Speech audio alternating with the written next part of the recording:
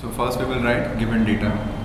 True length 70 mm, theta 30 degree, phi 45 degree, a dash 10 mm above xy line, a 20 mm below xy.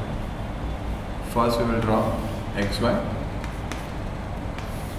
then we will mark point A, that is A dash and A.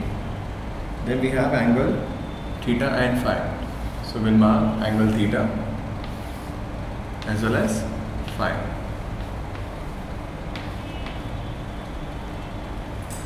True length is 70, so that we can cut on this B1 dash. So A dash to B1 dash is true length, and we'll cut down. A to B2 is also true length.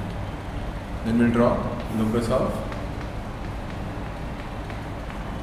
B dash and locus of B.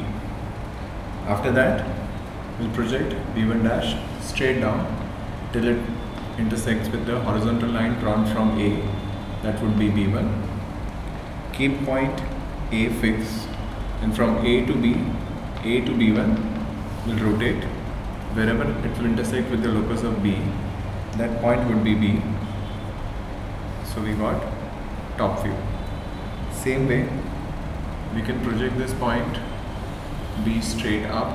Wherever it will intersect with B dash, that point would be B1 dash, and that would be front view.